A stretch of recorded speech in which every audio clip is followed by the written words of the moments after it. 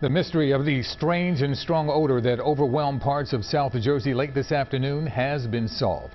And tonight, crews remain at the scene at this travel center on Berkeley Road in East Greenwich Township.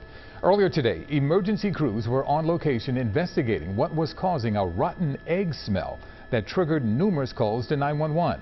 Police say a trailer containing a chemical called Lubrizol is responsible for the unpleasant odor. What happens in this tanker vessel, and it's doing exactly what it should do, is when the temperature rises to a certain level, the vessel itself will actually expel fumes. The trailer company has a team on the way to offload the chemical from the trailer. It's contained and is not toxic. Still, officials are advising people in the area to remain inside their homes.